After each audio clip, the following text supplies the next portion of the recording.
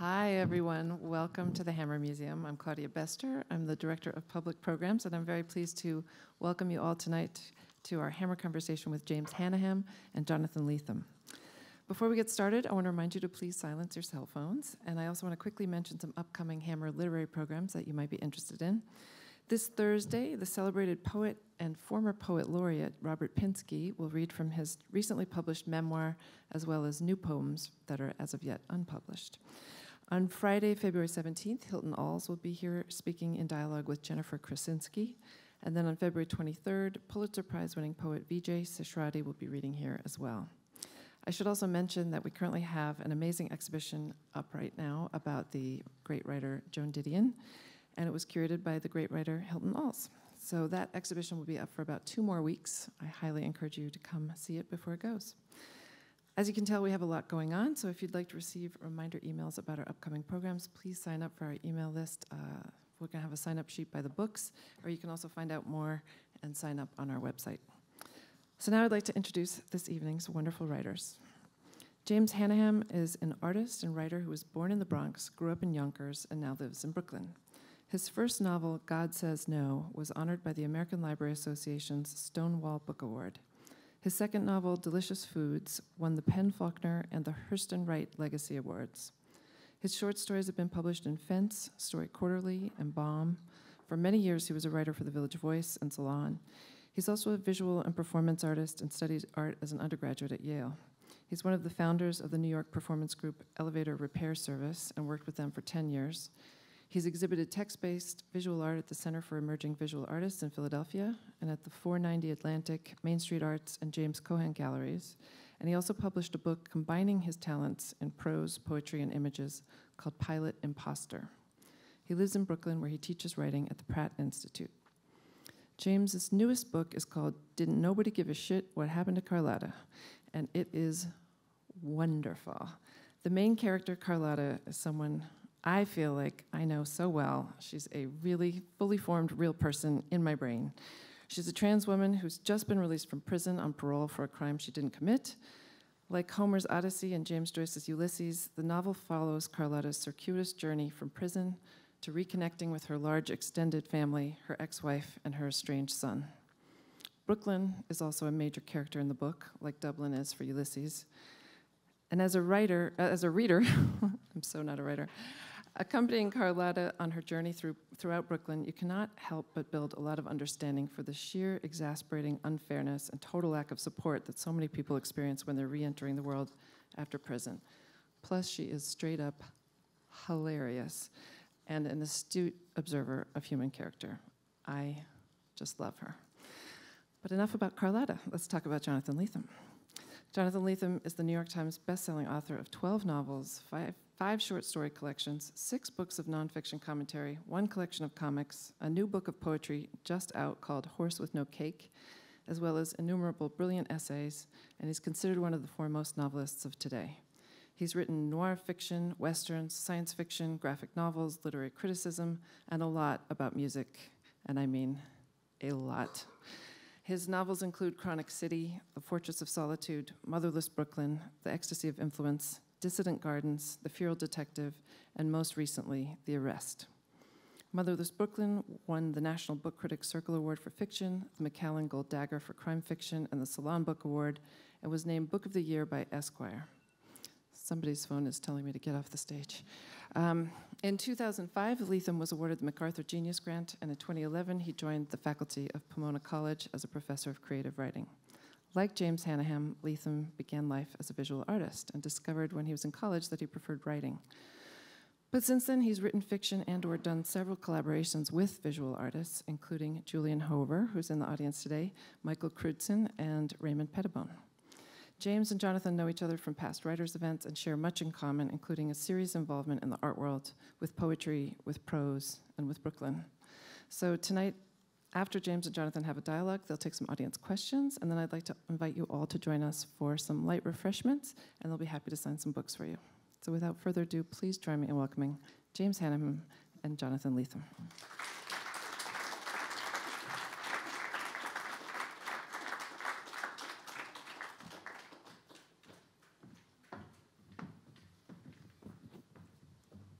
Thanks, Claudia. That was great. I like that poetry, prose, and Brooklyn are different genres. So I'm Jonathan, he's James. And why don't we start with the fun story of how we became acquainted? Because we do have all these resonances in what we do and think about and how we, our origin stories, but we didn't always know each other. Claudia made it seem as if it was inevitable, though. Yeah, I think it was inevitable, but the way it actually happened is pretty good. They are basically, you're my older brother. So,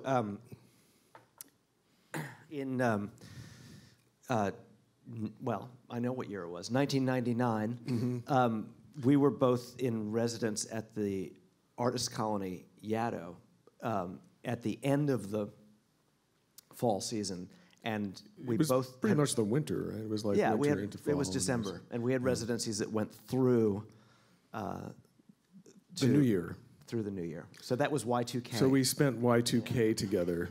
And Yaddo was an interesting place to be for that, because if you were doing visualizations about like where you would want to be if society melted down, a kind of walled, fortressy kind of space with its own independent generator and kitchen and like it seemed kind of good in a way. We kept joking that everybody was going to have to get weapons and like protect but then again, perimeters of the whole place. Our group was a group of artists, so we were we had this like. And it was a smaller group. Cherry defensive position, but we had no one who was capable of defending our cherry defensive position. So we were sure to be, the nearby survivalists were sure to have their eye on this fortress that we were inhabiting, and we were going to roll over for them really easily. That was our theory. But fortunately, all that happened was a dance party. And that was what everyone was afraid was going to happen before Y2K, and there it was. But I was actually also told to look out for you before I went there. That was my first time there, and it was very odd, because the only person I knew there who was not, well, I didn't know you at the time, actually. The only person I knew there was Tom Beller. Oh, yeah. And this was right after Robert Bingham had passed away, and he was in a very strange mood. He was brooding around the woods. And I didn't actually know yet why that was. And then I was reading the Times one morning, and I saw this article, and I was like, oh. Anyway, there was also a kind of lot of, like, young male novelist energy, and I was writing a book that never found a publisher. Although I didn't know it at the time. As happens sometimes with those projects. And I remember that the thing that there was a lot of Bob Dylan trivia being thrown around between you and Tom Piazza. Oh, God. I think. I'm sorry for that. So I'm going to try to move past that quickly and say the next time we got to see each other, it was a few years before we met again, and it was in Austin, Texas. And then again it was in Austin, Texas. And I was just thinking about this when I saw you in LA, where I've also seen you a couple of times, that we may never have been together in Brooklyn. We meet anywhere except Brooklyn. I guess that's one of those things that now that you've noticed it, it's going to be a rule. So, I don't want to say like, don't ever come to my house, because that would be stupid. But it seems maybe the idea should be like, now we should. Now, I invite you. Yeah. The phenomenon. Everybody. Once the phenomenon is recorded, we can let go of it. Yeah. So, but you just wrote a great Brooklyn novel, and it's really a book of the not just the idea loosely of Brooklyn is interesting and cool and it's a place, but of specific precinct, streets, the sort of houses. The sort of Abel Ferrara idea. Yeah, it's you're the feet of the book are on the ground or on the sidewalk. It's both James Joyce and Abel Ferrara, right? It's like, You know, because the thing, you know what I'm talking about. I think I know you know. I think that's one of the things that might be a little bit of a problem in this conversation. Too much shorthand. Is that, like, there is too much shorthand. Yeah. So Jake, tell the people what you mean by Abel Ferrara. Well, in Abel Ferrara's movies, when they're set in New York and you're from New York, if you watch them, you know that when people move from one place to another, it's a logical move. It's never like, okay, now they're on the Upper West Side. Now they're in Greenwich Village. Now they're in the Brooklyn. Opposite of Rocky's famous run through Philadelphia, which apparently if you put it in order of the landmarks in Philadelphia that he passes, it's like a 375-mile circuit. In James's book, if you know Fort Greene, you spend some time in Fort Greene. Yeah, hyper-locality is one of the words somebody used to describe what was going on in it. That's great. So I've got my big question for you about this book. Is it's a book about coping with transformation. Or not. Right. Grappling, better word, with transformation. And there's a double, Carlotta is not who she once was, and Brooklyn is not what Carlotta knew remembers it to be.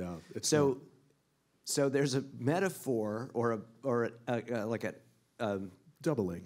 A doubling, but it's a really interesting one because it's a trans-gentrification. Have you been saving that? Yes, of course. I told you don't spend it all in the green room. Of course, I've got things saved. Yeah. But that wasn't a question. You're right. I didn't put it in the form. So now, how about that big question? I didn't put it in the form of a question. At what point did you understand that this doubling was the design of the book? It's a doubling like Dublin. It's a Dublin. Oh. It's going to get crazy. Yeah, it's getting good now. Super nerdy. Yeah. When did I realize that was what? When did you embrace that? I mean, I really should have written all this down because most of what happens is just a kind of like, you're sort of working on something and you just add another piece to it. And I should really mark down the dates at which I was like, but then there's so many things that kind of get lost at the same time. But at a certain point, I think it was after I had decided that I was going to make, I was going to use Joyce as I guess I was going to cannibalize Joyce a little bit. I realized, and one of the decisions I made was that most of the middle of the book was going to take place on one day, not unlike Ulysses. A lot of the things I did were structural instead of just lifting characters or things, because I felt like there were a lot of things about her Carlotta story that were already sort of echoing the Joyce. Well, but also the actual Odyssey. Yeah. And it goes through Joyce back to the Greek, including the place names in upstate New York, right? Which are all suddenly you realize it is sort of the Odyssey when the prison system, right, in New York State is all in places islands that Ulysses had to escape from. Right. You're describing sort of the opposite of my process, which is great because you read it and I wrote it. But what happened was I wanted to write this book about how Brooklyn has changed because I have a very long history of Fort Greene. My grandfather bought a brownstone there in the 50s for $11,000, and two of my cousins on my father's side still live in that house. And I teach at Pratt, and I walk pretty much past that, and I think about my father being somewhere in the past, wandering around. Well, probably not wandering around, probably going to do something nefarious. I mean, that's something we have so in common as just a ground level record in a neighborhood that has become overwhelmingly different than than when it was when the house cost $11,000. Yeah, so I mean, I wanted to write about how much the place has changed over the last over my lifetime, which is a little more than 50 years. So, but I realized, okay, well, it's interesting to me, but how can I find a character to whom it would be a revelation and for whom, it would be fun for other people to see through their eyes? And I thought, well, somebody who's missed it would be a good option. And then it was like, well, why would they have missed it? Oh, maybe they were in prison. And that gave me the opportunity to think about, the carceral system and all of the horrible things that it has done to lots of different kinds of people, but people of color disproportionately. And then also, queer people. And there was a little bit of like sort of inserting myself into that situation and like trying to figure out like, well, where would I be if I were in that situation? And that's when I realized that writing about somebody coming back from upstate New York is like rewriting the Odyssey because of the New York Central New York Military Tract, which is. Right. You have to explain that. I know. It's even more important. I don't have to explain anything to you. I know that, but you should. That's a great story. But the people, everyone else doesn't know the things you know. It's like talking to the Wizard of Oz or something. Well, maybe less not a fraud actually. Thank you. And non-fraud. And my head is smaller. Sort of. I'll think of the metaphor later. You could probably come up with a much better metaphor, actually. I'll work on that. But tell the people about the system. After the Revolutionary War, when they were giving out land, which of course did not really belong to them, but that's another story, to soldiers of the Revolutionary War.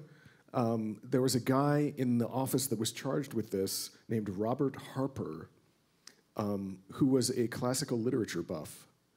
And he decided that he was going to name at least 28 of the municipalities. They were all kind of like square parcels of land, really large square parcels of land in upstate New York. He decided he was going to name all of them after classical literature references. And I think that not only did that happen, but it caught on as like a thing that they did. I think there are more than just his original. Yeah, Troy and Ithaca and on the east side of Seneca alone, there's Seneca, right? There's Hector. Yeah. Romulus, Ovid. There's just like a ton of them, and Utica even sounds like it, but I don't think actually is. Is it? No. You would know. I don't know. You don't know. Stump the wizard. So the place that I came in my experience, my experience of you writing this book was when you were looking to kind of authenticate or research some of your information about prison. Oh, right. So, and I know that I ended up steering you. I gave you a bum steer, something that didn't help. But what did help? What worked? What worked? For getting yourself into a place where you were comfortable projecting Carlotta's experience inside. Well, my tendency when I research is to read and just kind of absorb and think pretty hard about where I would be if I were to be in a real situation of the kind that is described. And there was a fellow a couple of different people who had upstate New York prison experiences who read through the manuscript after that, and because I was in the process of looking for people, and there were a lot of people who like ghosted me or were either not interested or whatever. But there were some people who did. The Venn diagram of people who would be able to read this book capably, and who you could find, and who were going to be able to add to your perspective. Carlotta is probably unique. It turns out kind of small. Yeah, I mean, at a certain point I was like, if only I could get the main character. If only if I could get Carlotta herself to authenticate what I've written. I mean, this is a thing that happens when you go on a search as a novelist. Eventually, you come back to I'm going to have to find a way to pull this out of myself and, Right. and make it okay between me and myself, because there's no one who can help me in some zone of the work. There's always going to be this thing where it's just like, you have to go out on your own limb and you know, be there. But at the same time, there were definite, like, you know, things that I wanted to make sure I got right, like, especially... Well, but that's how you get to that place, right? Yeah, I mean, it was a very deliberate strategy of, like, thinking about how slang and jargon create the worlds of prison and the legal system around it. And, you know, everybody has their own, like, slang. Like, slang changes from prison to prison. The lawyers have their own way of talking. Like, the correctional officers have their own way of talking. It's like just this gigantic ball of slang. And, you know, the way that I feel about the way we use slang in this country is that, you know, exactly what you were talking about. Like, if you can talk the talk, you're in, basically, right? Like, if you know how to say the things that people who are involved in whatever community it is say those things, like, you are suddenly a member of that community. You could be a huge imposter, but, you know, maybe you'll be found out at some point. But that's kind of how things work. And I feel like there are not enough people who are writing things in this country who are reflecting how messed up the things we do with language are. Like, we're in, like, the age, like, the golden age of terrible prose. Every day we are on the internet, and, like, terrible prose is, like, falling down upon us like rain, and yet we're not seeing it in our literature. And so here is my contribution. You've done it. To terrible prose. You put it between hardcovers for time immemorial. I mean, of course, this points to a direction I'm scared to go, which is to talk about chat AI and the generation of new kinds of bad prose. But will you read a little bit from Carlotta? Yeah. For the people? Sure. Thank you. I will. Thank you.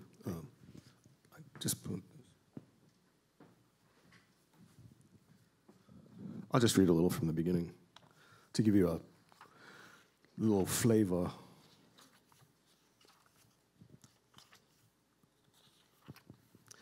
Two decades and change into her beef, Carlotta Mercedes braced herself for audition number 5 with the New York State Board of Parole.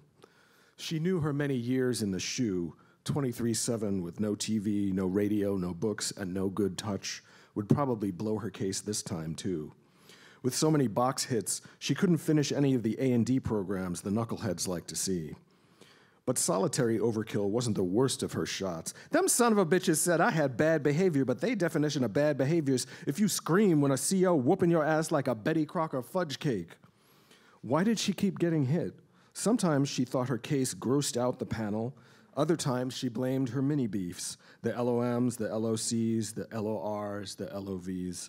She knew the bosses were pretty much Klansmen, and at some point she always went apeshit. Those motherfuckers better let me out this time, she told Frenzy, the new man she was riding with, out in the yard the day she heard. Who is they to judge my ass? Shut up, bitch, he soothed. You think you special? Don't expect nothing. You got nothing coming. Her eyes rolled behind her lids and she whacked her arms closed.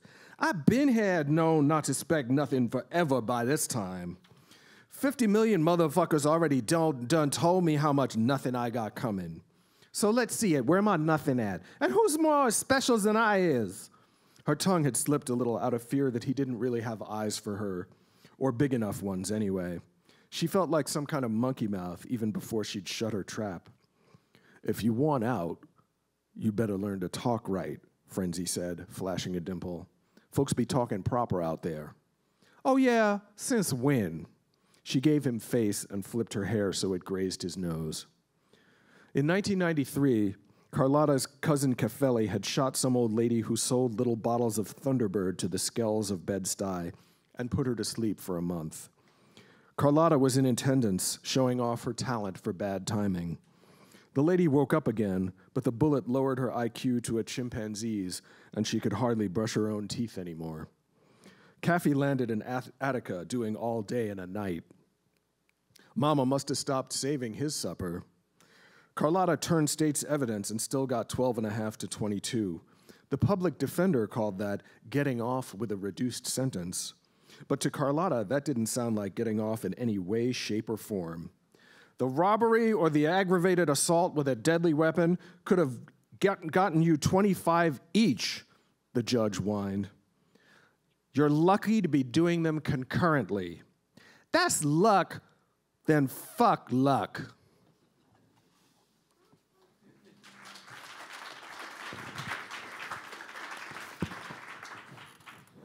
Okay, so that's great. A little taste. We should talk about, I mean, now that the sound of it is in people's ears, we should talk about vocal writing. You're also a performer. Sometimes. And that... Sort of an erstwhile performer. That voice, I've heard you do it as a riff, and it's not Carlotta, it's somebody else. I don't know. Maybe it was always Carlotta. Yeah? I don't know. Who knows? I mean, the other book is kind of about, fragmented selves, right? And I do plenty of code switching. I mean, I feel like I turned code switching into a kind of performance, right? That's like not necessarily a chore. I feel like there's sort of a feeling that code switching is actually something, sometimes, everybody except for Sarah Jones maybe, is like, talks about code switching as if it isn't a pleasure to be able to kind of, move between worlds and, right. Talk to different people in different ways and like, there's just always, except when it's awkward. That's the only time that I don't particularly like that idea. But I think when you talk about taking the friction out of it or the labor out of it, it's about embracing the awkwardness, like turning it inside out. Right. So, do you want to talk about that more? Should we make our big pivot here? Because you alluded to the other book, and I did. I know. And so, the pilot. I'm kind of letting you lead. Yeah, that's fine. That's good. Pilot Imposter. I'm going to wave it around to signify our big pivot. Is James' rendition of Fernando Pessoa, and I'm going to let you all right, we'll talk unpack that. You alluded to it already, but Pessoa was a writer who, through his voice, he did a kind of super ventriloquism act. Yeah, a Portuguese writer from the early part of the 20th century who was writing in a way that people have seized upon now as a sort of, that he was ahead of his time. He had kind of decided that there weren't enough Portuguese poets, and he decided to create a bunch of them. So there's something like 70, I think it's debatable how many different alter egos he created, and he called them heteronyms. And it wasn't just that they were alter egos, it was that they had relationships, they edited one another, they had like ideological fights. There's rivals among them, and they all had biographies. There was one who was like the guru that they all looked to as the master poet. But that guru wasn't named Pessoa. No, that was no, it wasn't Reyes. It was what's the other Alberto Cairo. Yeah, right. So how does your excitement about Pessoa turn into this book about airline disasters? Well, the book's about a lot of things. It just sort of, all right, another long story. So what happened was, my husband and I, right after the 2016 election, whose fate we will not mention, we went to Cape Verde and to Lisbon, because you kind of sometimes have a stopover in Lisbon when you fly to Cape Verde. And we decided to stop in Lisbon for a few days on the way back. And whenever I go to a new place, I bring a representative work of literature from that place, like something written by somebody from there, usually. rather than a diaspora kind of book. And I'd finished the book by the Cape Verdean author, Almeida, I think is his name, because it was relatively short. It has a really long title that I always forget, screw up. But it was pretty short and funny, and I didn't have any beef with it. So I started reading Pessoa on the plane to Lisbon, and this was, remember the context, right? So upset about various people who didn't necessarily have experience being put into positions of great power and responsibility and probably being about to fuck it up.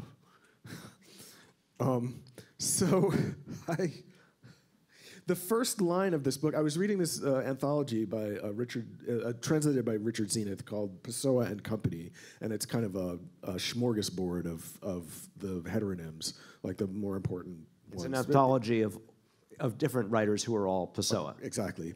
But the first one is Cairo, who's a kind of semi-naive type, or like the analogy I always make is that he's kind of like Chauncey Gardner from Being There. He's like, the poet who's anti-poetic in a lot of ways, and he's just a simple guy who sees things and says that the surface is the truth, which is like anathema to me. What? The surface is the truth. So the first line of that book is, as he translated it, "I've never kept sheep, but it's as if I did." And that made me so crazy at that moment. I was like, you're lying on your resume already. And then as I read more of Cairo's work, I was just struck by how much I disagreed with, fundamentally with his worldview. And I was, somebody had already some comedian had already said something about how electing you-know-who was hiring a plumber who didn't have any experience either. Or an airline pilot who didn't have any experience. So, and I'm whenever I fly, I always think, maybe not everybody thinks about this, but I always think about how vulnerable I am, how I haven't met the people in the cockpit. Who are those people? And yet there's this, I'm just trusting some idea about a company, a trust that I have for this, this industry. I mean, in 2017, there were no fatalities, actually, in commercial aviation, I think. Somebody should probably check that. But they were very proud of that, in commercial aviation. So by the time the trip was over, I had decided that I was going to write a book in which I responded to every last poem in the Pessoa anthology. And as if to confirm that decision, we had rented a car, and when we went to the car rental agency, the woman behind the desk had a nameplate on that said Pessoa. And at first I was like, it must be a pretty common name in Portugal. So I struck up a little conversation. I was like, is that a common name in Portugal? She was like, no. So that gave me an opening to talk about Pessoa, and I was like, do you think you might be, And she's like, I don't know if I'm related to him, but I love his work. Okay, so excellent story. It skates right over a decision that I want to back up and look at, which is one I made myself. We're both novelists who are suddenly willing to do other things. Admit that we write a poem, or to try to write a poem, or to publish a poem. But I feel like me, you're one of those people who appears to be a novelist, and yet when you peel back the layers, there's much more to it. Well, Claudia, I had always suspected you, in fact, before I read Horse with No Cake, I had always suspected you of being another member of They Might Be Giants. And I think it turned out to be, I think I was right. I had an accidental collaboration with John Linnell. Yes, that's what I'm referring to. In a backyard in Williamsburg, which is part of this little book. But okay, so you mentioned code switching. Do you associate it with that? Do you feel like you're playing with a disguise or throwing your voice, or in writing these poems, are you just opening up a new? Well, I didn't really want to respond to Pessoa like by imitating him. Mm-hmm. So instead of worrying about like creating personas, what I did was I just didn't think about what category I was going to respond in. And so I just would like read a poem and then think about how I wanted to respond, and then write whatever it happened to be. If it happened to be a poem, fine. If it was like a sort of semi-nonfiction piece, great. If it was a prose poem, if it was just a joke, like if it was a concrete poem, it's all good. But in that way, I was sort of trying to echo, faintly like his project. Have you gone on writing poems since Pilot Imposter, or was it an enclosed gesture? A little bit. I think Pilot Imposter is. I've always been kind of tinkering with things like it. Mm-hmm. I have like a whole file on my laptop of things like that, as it seems you do. My book is that file. It's just every poem I ever tried to write and got to the end of, starting at age 19. Yeah. Yeah, it's actually a book that, as scant and kind of, self-mocking as it is, it's like 5 decades of writing. Wow. I've recently published a poem-like thing that I think you would actually find amusing. But it was partially because I had this title kind of sitting around, which was "The Negro Speaks of Rivers Cuomo." Yeah, sometimes the title forces you to make something. Like I kind of had to do It's like that movie pitch about the mime that I'm working on. Right. The mime runs for president, and it was just a stupid joke until I realized it could be called The Glass Ceiling, and then I'm stuck with it.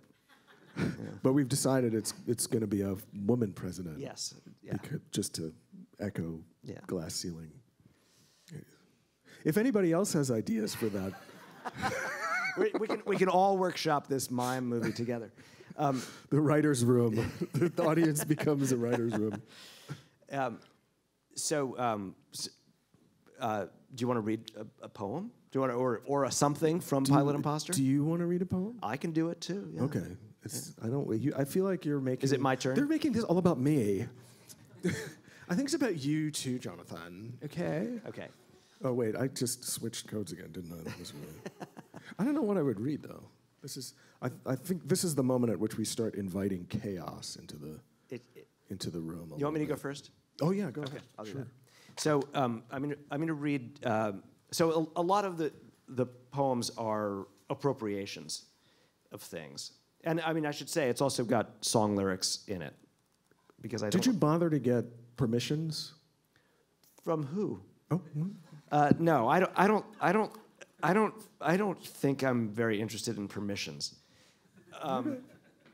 I have a whole manifesto about how it's okay to appropriate. Oh, of course. So it would be very mediocre of me to go around asking for permission. I just recommended that to a student who was concerned about stealing. So maybe out loud, it would be good to.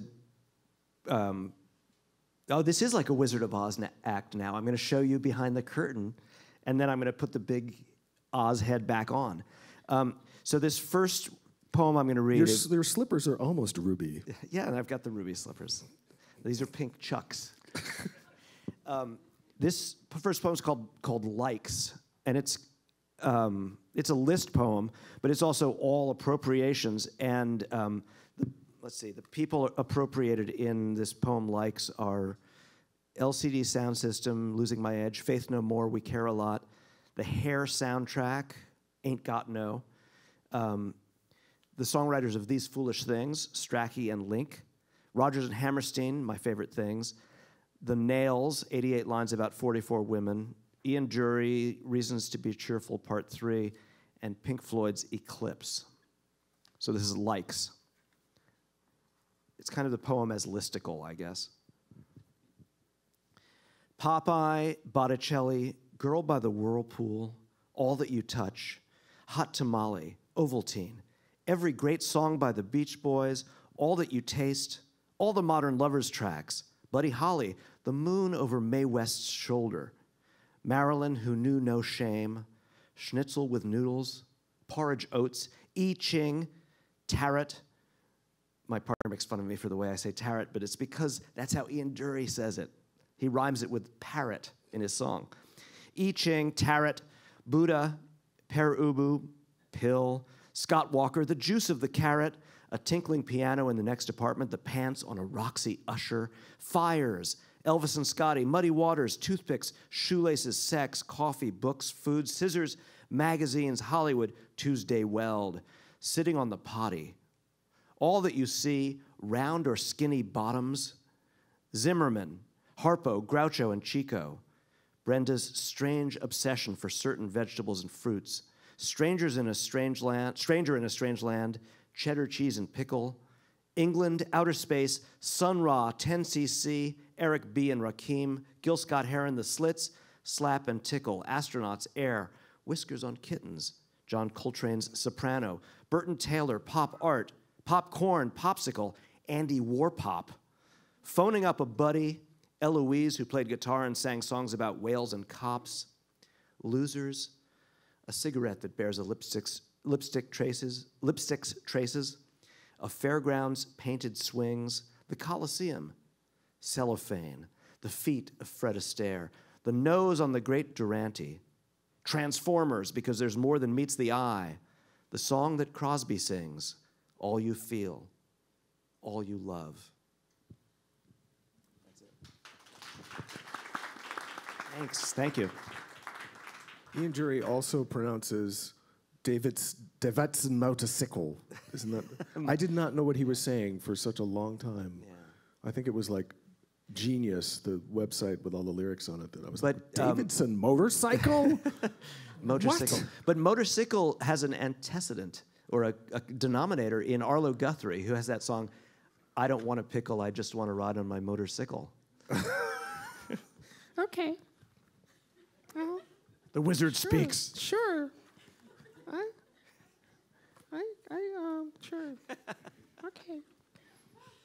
You go. Let me see. What could one read after that? I don't think I have anything quite so elusive. I could try to read the one written by the butterfly. This one usually goes over well. It's called Air Disaster. A plane crashed under mysterious circumstances in a country with a dense, sparsely populated rainforest. None of the passengers or crew survived. Because of the nature of the accident, many parts of the plane had scattered over a wide area, which made this difficult investigation almost impossible. People from nearby villages walked away with parts of the plane they thought might be useful as tools or to trade. The small country did not have a good transportation safety board. They needed to send the many charred parts of the fuselage to the United States for analysis. After getting word to the local populace that they would pay a reward for the flight data recorder and the cockpit voice recorder, and providing pictures of both, officials recovered each of them. The boxes had sustained heavy fire damage. No one knew if they would yield any information. The investigators carefully packed the black boxes, which were orange, into crates and put them on an airplane to Washington, D.C. But the airplane carrying the black boxes disappeared from radar while over the ocean en route to the United States. There followed an extremely time-consuming and costly search and rescue effort for the black boxes on board the second plane, as well as for those from the earlier crash. The search continued for months and cost many millions of dollars. The governments conducting the search ran out of money twice and nearly gave up, but the families of those presumed dead insisted that the search continue and put pressure on the various governments involved. For a while, The press remained fixated on such an unusual story, but gradually, with so few developments, they lost interest. A year and a half into the search, investigators found the wreckage. The plane had sunk so far down that only a robotic submersible could explore the crash site. Alternatives existed, but their costs became prohibitive. Finally, after 5 years, the technology and budget came within reach, and the investigators recovered both flight data recorders and cockpit voice recorders. Everyone on the reconnaissance boat whooped with joy. That night, on the way back to shore, the boat caught fire and sank, killing all crew members. No one could ever properly investigate any of the mishaps. They all remain completely unexplained at the bottom of the ocean. That's what it's like to have to deal with you.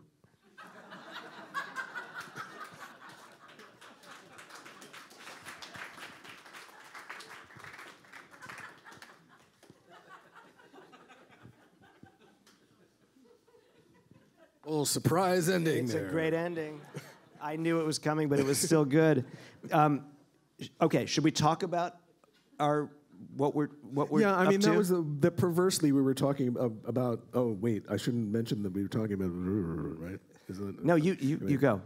A while ago, we were talking about these two books and disappointing everyone, or just wrestling or something, right? Were we just going to arm wrestle and that was it? Well, I said that we if had we all these didn't conceptual ideas about if we didn't talk about Carlotta, people might get really confused and think they'd come to the there's wrong two place, there's right, two right. James Hannahams. I mean, there are.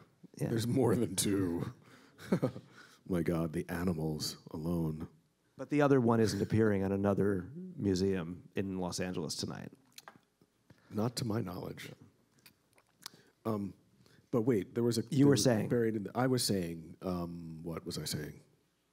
That we had just This is what happens. Yes, this is what would happen, that we would end up talking about. So can you tell me a little... I mean, you've already sort of said this is all stuff that had...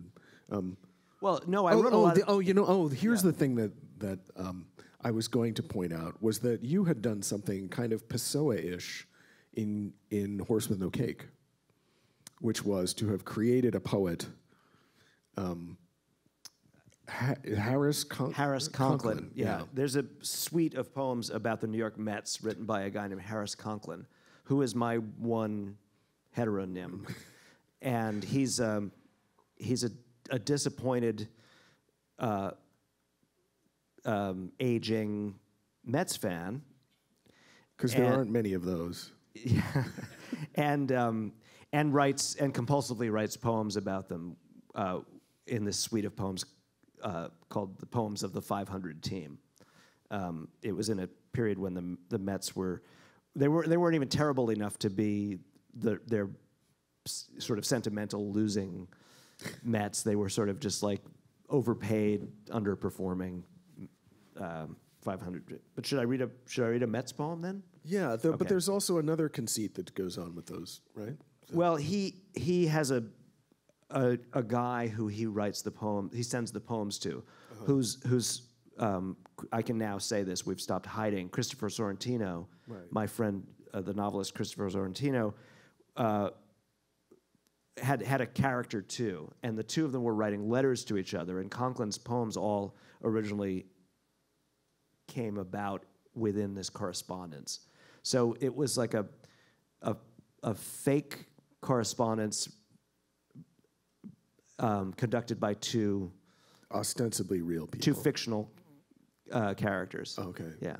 Wait, that's you and Christopher? Yeah. Are they fictional characters? No, his guy and his character. Oh God! Because that's one of those things that Pessoa was always trying to push. That he himself was also not real either. Yeah. I don't know. I could read one of these, I guess. I'll read a brief one. Which is the one about the guy playing the? Is that a Conklin poem? Playing the music at the baseball game. Good enough for a baseball. Oh no, that's a song lyric. Okay. Yeah. All right. Yeah. Well, no, you don't have to do that. Yeah, there are also songs about really baseball like in this book. Read a Conklin poem. I'm sorry. Okay, let me find one. I don't want to distract you. Okay, well, so he wrote a villanelle. We both kind of read prose poems or like a list and a. Okay, so I'm going to read. I'm going to read an actual villanelle now. Okay. This is me taking a big risk. This is the villanelle of the 500 team. Half my life I've given to this team. Like Stendhal, I'm in both red and black. To win by losing days, a vanished dream. I wish I'd saved the tickets to redeem, though never claim that I got nothing back for half my life now given to this team. Losing's every gambler's secret theme, roulette wheels all anchored to time's track. To win by losing days, a vanished dream. Wins and losses, a sort of tidal stream. I'd love to think I'm slightly in the black. Half my life I've given to this team. Losers, winners, all melded in my esteem. And in merciful Leith's waters, I've lost track. See, there's a trick. Leith. To win by losing days, a Met fan's dream. Grapes overhead, I've declared sour cream. No bitterness to taste in winning's lack. Half my life I've given to this team. To win by losing days, a lover's dream. Thank you. I'm actually genuinely embarrassed to have read an actual poem, a rhyming poem. Yeah. Oh, all right. Well, I think this book is I got one. Partly about embarrassment for me. Well, I mean, I think it is a little bit of an embarrassing thing to suddenly claim that you are in some way a poet. The first title for the book that I proposed to the publisher was Sylvester Stallone's Paintings. Let's see. I know that there's one in here that has an actual form, but I spent the last section of this book basically thumbing my nose at Pessoa's final, and one of the only books he published was this kind of this book that was praising colonial explorers very unselfconsciously, and it won praise from the Estado Novo, which was like the dictatorship that was in power at the time that he died. So it's a little bit ignominious, but it's at the very end of the anthology, and I kind of didn't get to it until then. And there's a strain of like thumbing my nose at colonialism throughout the book, but it just gets really sort of obvious here. This is called Whose Sea? And it's a response to a Pessoa poem called Portuguese Sea. The sea is salty due to blood and sperm. Some blood is Portuguese, but subalterns hemorrhaged more and piled up like platelets. How many times, I wonder, must we state this? The jizz, it still appears on many faces, those subjugated by the paler races. The traders, going AWOL from their families in search of spices, acted as they damn pleased. Abandonment might spread Sodage's spores. Enslavement wiped out nations, started wars. Was it worth it? One might ask mankind, how did the soul grow smaller than the mind?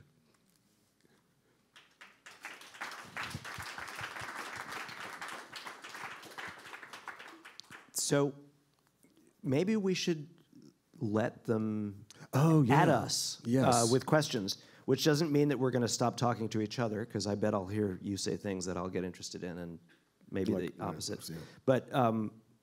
But we'd love to handle some questions. Right. That would be nice. But like not, will you stop? Will you please leave? Will you, that, I'm not gonna, no. I think we're not allowed to. Ushers are going to find you. That's the way this There's one back there. Yeah, there were some hands. Yeah. That's a hand right there. Hand!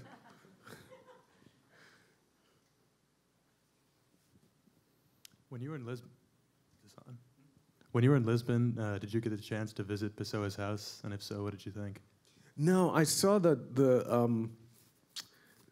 a little statue of him outside the cafe where he used to write all the time. And he's just kind of there a lot. If you know to look for him, there's like memorabilia everywhere, T-shirts and But I didn't make it to the house. I would love to see the trunk at some point. Apparently, like the majority of his work is inside a big trunk, and it's just like scraps of paper. So I think editors really love the challenge of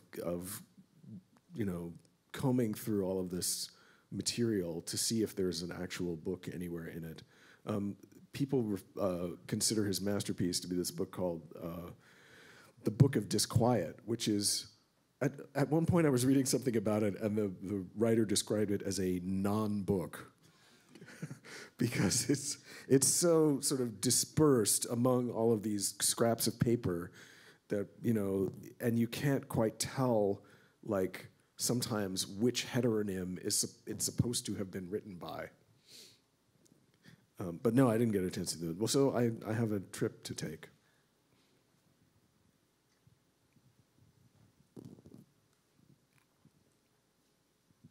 Hi. Hi. Hi. It's a little weird. I feel like I was listening to a podcast. Now I have a microphone in my hand. I'm going to ask you both something that you've sort of already covered. I hope you'll forgive me for that.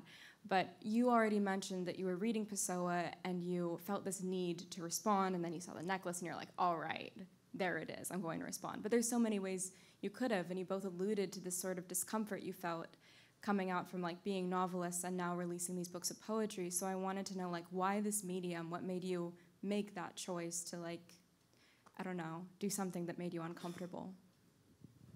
You first. Yeah, well, so, I mean, both of us have origin stories that include, I mean, I thought I was going to be a painter for a long time. So I still, in a way, am very identified with that moment, that disjunctive, jumping tracks. Because I trained in high school. I went to a high school where I could be a painter. I felt like an art student already by the time I got to college, and yet within months, something was changing, or I was changing something, and I realized I was at college and I was a fake art student who was secretly writing or wanting to write or trying to. So, and that switch, and the sense that I was both abandoning things I was good at out of some imperative, and possibly embarrassing myself, which is something I already alluded to, and also possibly disappointing people, like specifically my dad, who was a painter, but also all the teachers who'd been patting me on the head for being a kind of little painting prodigy, that I was going to do this thing that was going to expose me in a different way, because I wanted it,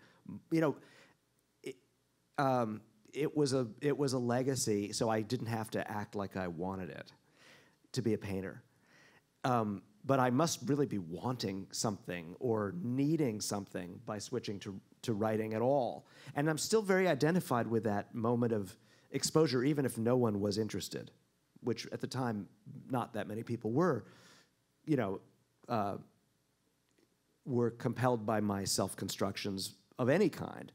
But they still mattered to me. And I think that, in a way, after, James was sort of funny. It was nice hearing him say, I don't think of you as a novelist, or I think of you as kind of other than a novelist or more than a novelist. And I'm like, I'm a novelist. I mean, that's most of what I spend my days on, and most of the pats on the head I've really gotten over the course of my adult life have been, good novelist pats. And mostly it's awkward or embarrassing when the Pat on the Head Award. Try to show some other face. And I think the poetry reconnects me to that sense of risk and embarrassment, and also desire. Like, what do I want when I'm doing this thing that, he must want something other than to do what he's good at and what we like him to do. And so what is that? So I'm very myself in a way doing them, because it's so uncomfortable and new. Does that make sense? Yeah, thanks. Let's see. Well, one of my things I like to do in regard to Pilot Imposter is to go to bookstores and see if they have it, and then see where they filed it, because it's invariably something, it's in a different place. Like, it was in humor once, it was in art writing at another point, it was in essays. I don't actually think I've seen it in poetry yet. I mean, I think what had happened to my thinking partially, aside from the fact that I'd already been sort of doing this kind of thing and feeling, that thing that you don't get to feel as a novelist that you do get to feel, I think sometimes as a poet who is, not super focused on nothing but poetry, is a sense of accomplishment.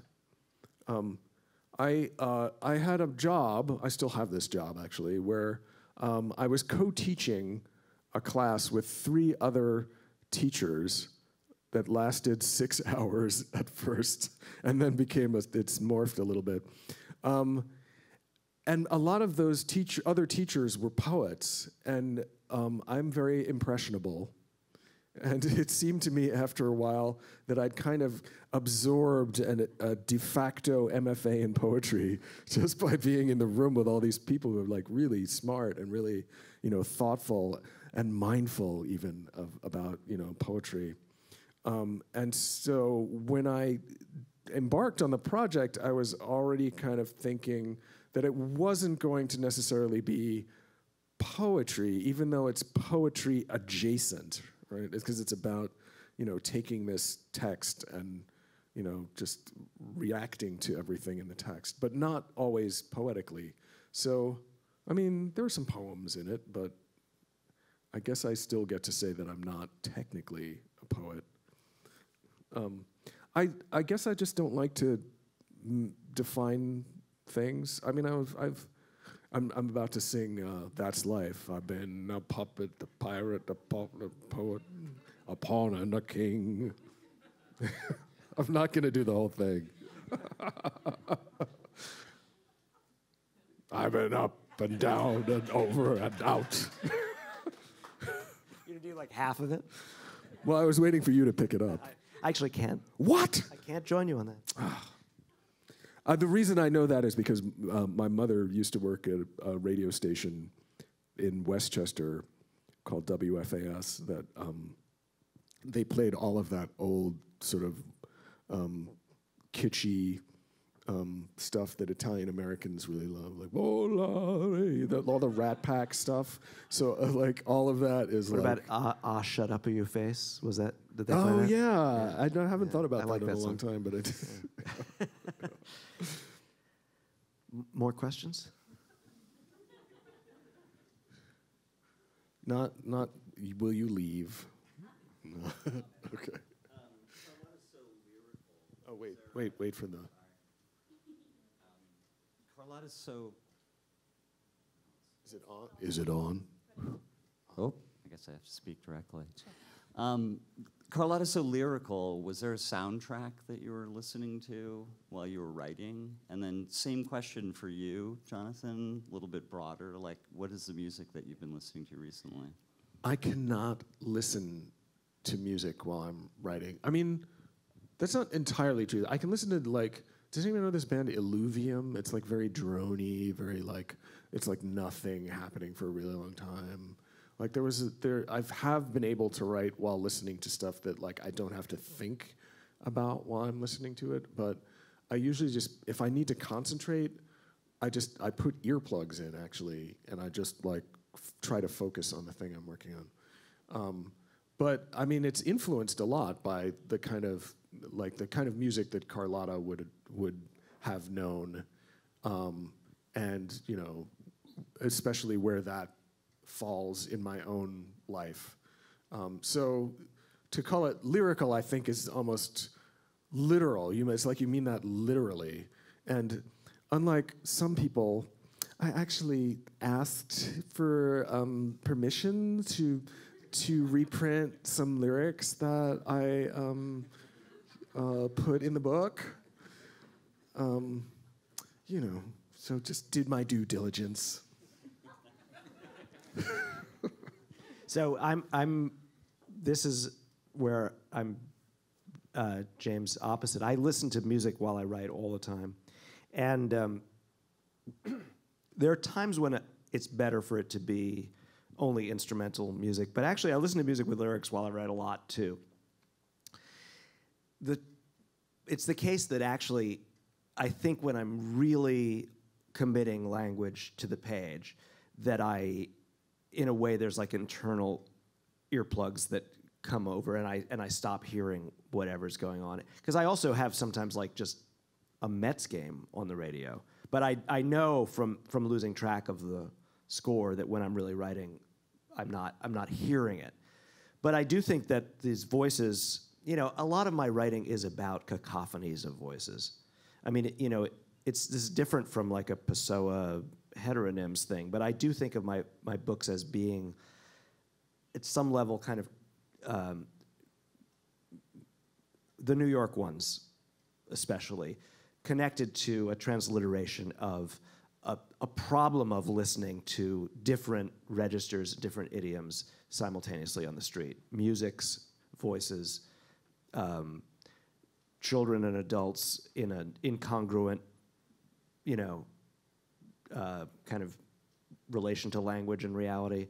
There's a great, great novel of New York called Call It Sleep by Henry Roth, where he literally has two different kinds of English for when the boy moves from inside the house to out onto the street. And you realize at some point in the book that they're speaking Yiddish inside the house, and it's been translated into English, and what this weird, almost caveman-like street language that the boy hears among the children is the way English sounds to a kid who is only speaking Yiddish inside the house, and he's only learning English from the way children talk on the street. And this is one of my subject matters. So I think the fact that I allow a cacophony of music with lyrics and baseball games and NPR or whatever to kind of be present as like one track in my brain, and I'm almost like fighting it out with that, is maybe something native to my self as well. Even before my writing, it's like basic to who I am. I'm surprised it's not 10-10 wins. It has been that, yeah. I remember writing short stories as a teenager to 10-10 wins. Will you give us 20 minutes? We'll give you the same stories. I used to think of that as the sound of people typing in the newsroom, and I thought there was like a better typewriters that made that special sound from the promo on 10-10 wins. I was like, I want mine to sound like that, because that seemed like that was what it was supposed to be representing. Yeah, but also there's one other thing. I'm sorry, I'll just add to this reply very briefly, is that I also end up sometimes with talismanic songs that are like a source code or what is it, a lodestone for the feeling in a given work, and I listen to them, like when I was writing Girl in Landscape, it's a novel 5 or 6 novels back, there was this John Cale song called Dying on the Vine that had this mysterious power over me that, some of the lyrics were very literal. It was about a child's loss of a mother, which was a subject in my life and in this novel. But then other aspects of it were, as John Cale songs tend to be, kind of almost like a mashup or a cut-up of different images that didn't have literal meaning. But they all seemed to be crucial to me, just puzzling over them. And so I play that song constantly to just make contact with that source for the book. Thanks for the question. So don't try that at home.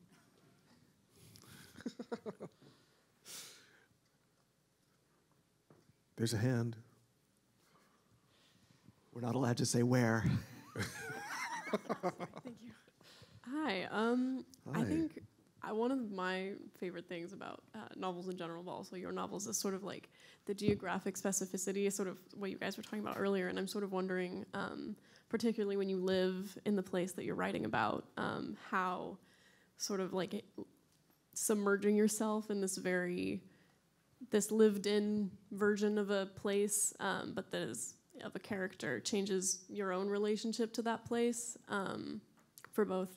I'm from the Bay Area, so I really love the Bay Area books. But yeah, just how sort of like embodying this other way of interacting with the place can change your own way of looking at it.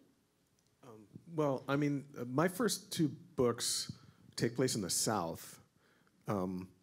So I thought that at some point I was going to have to come home, in a sense. But I didn't really want to, I resisted it because I felt like too many people were already doing that.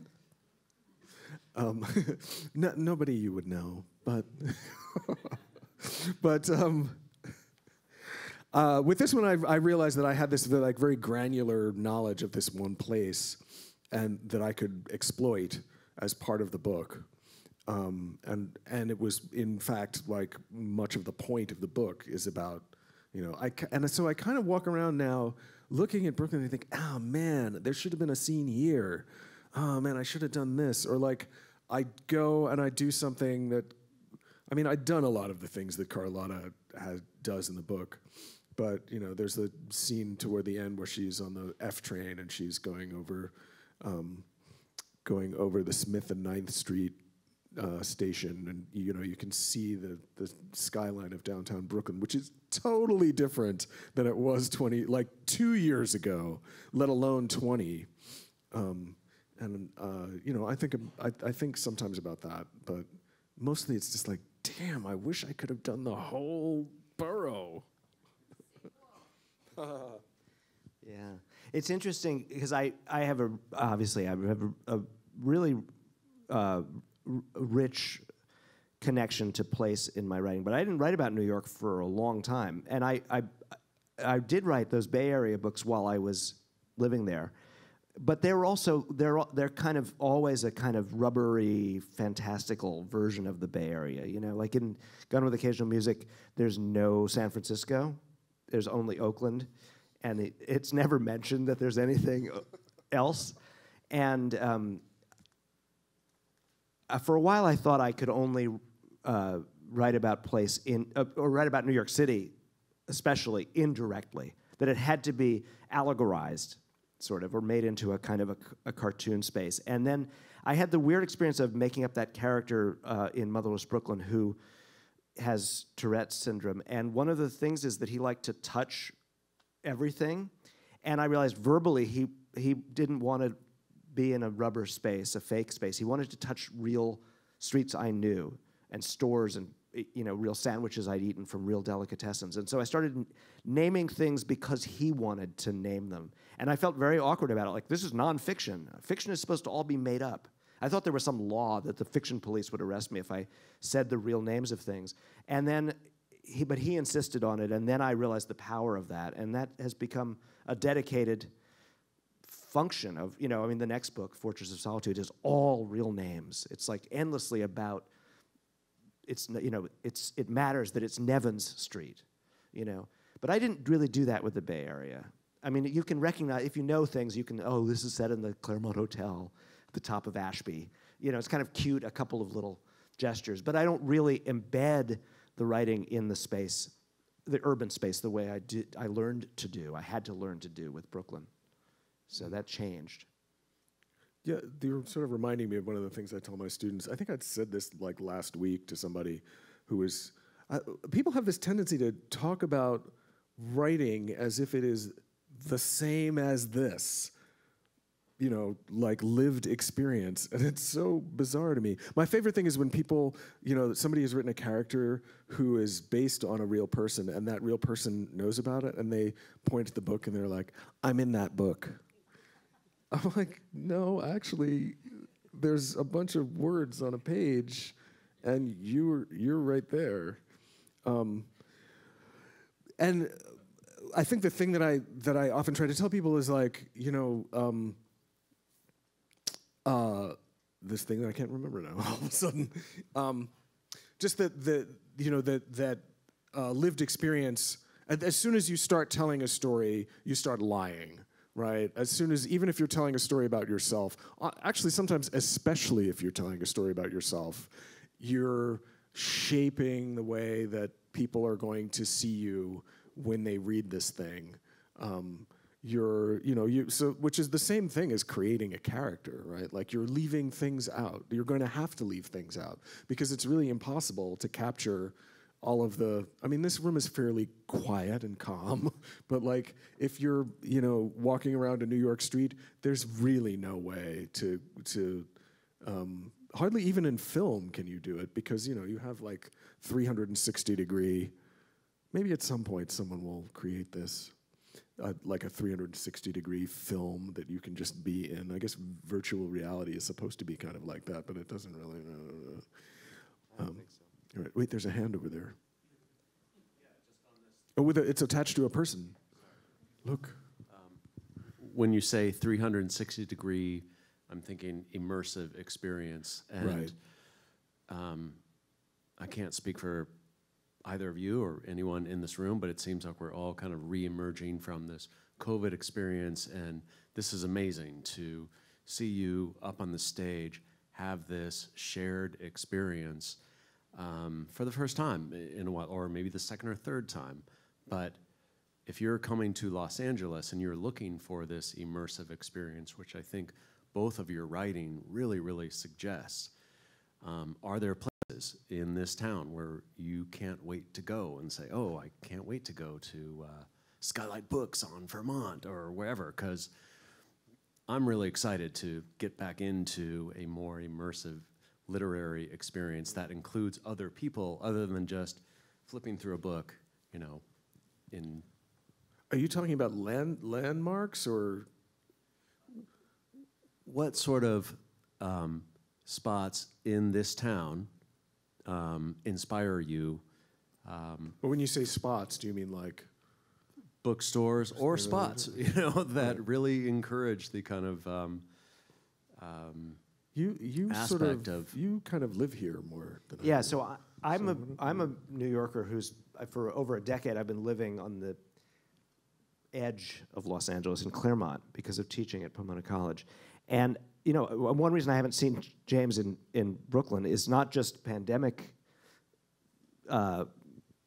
situations, but that I don't manage to get to New York City very often. I mean, I've been writing about it again for the last few years, but it's a kind of dreaming my way back into a space that I'm, combination of denied or restricted from by circumstance, and I've sort of banished myself. I mean, if I'd been intent on staying in Brooklyn somehow forever, I probably could have done that, but I was really ambivalent about my last life in New York City in some ways, and I've lived more of my adult life in California now than on the East Coast, which is kind of weird for me to think.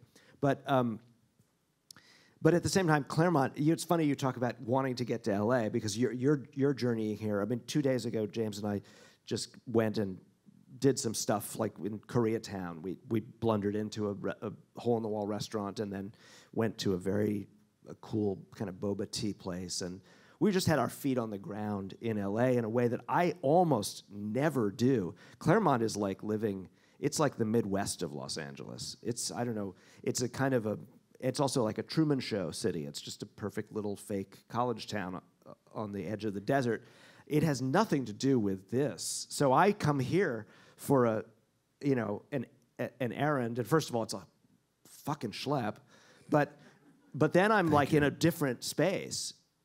I don't live in Los Angeles in the sense that when I live in New York City, I live in New York City. I live in a strange, interesting in some ways, but also quite antiseptic, or static, I think that's more the word for Claremont, college town that just happens to be adjacent to Los Angeles. So I come here and I'm like a rube from the sticks. I'm like, they got a really big museum.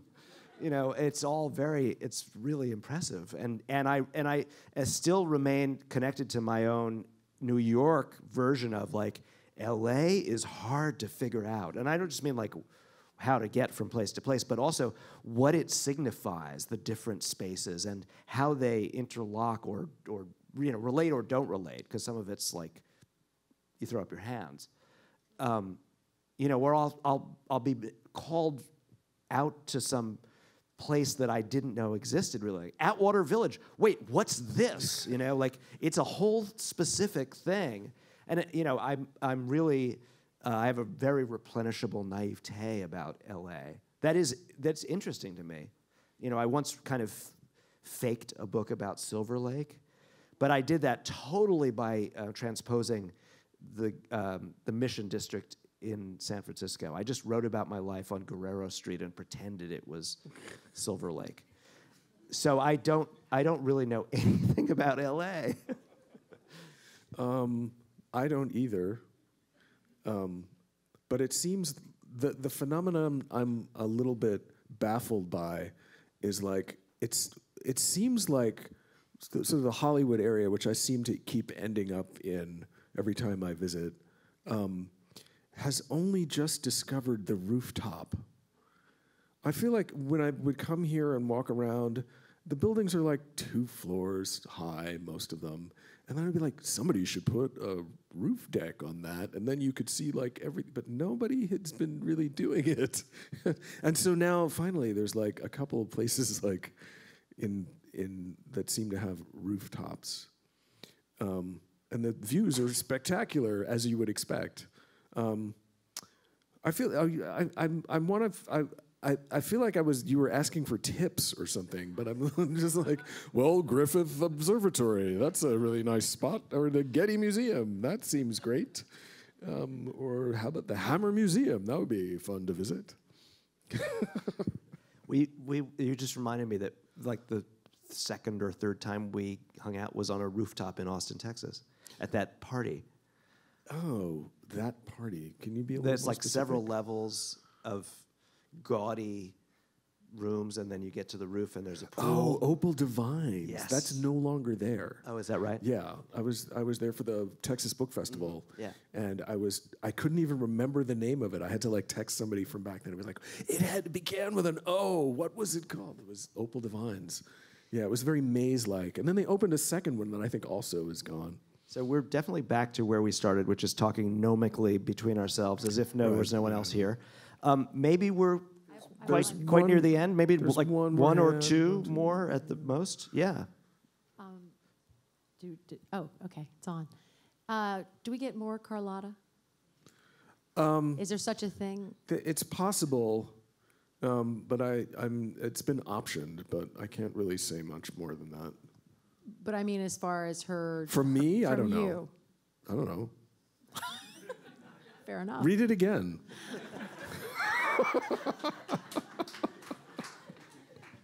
Well, all right. You liked it. I know you liked it. Is that it? I guess so. Thank you. Thank you so much. Thank you very much. Yeah. Thank you.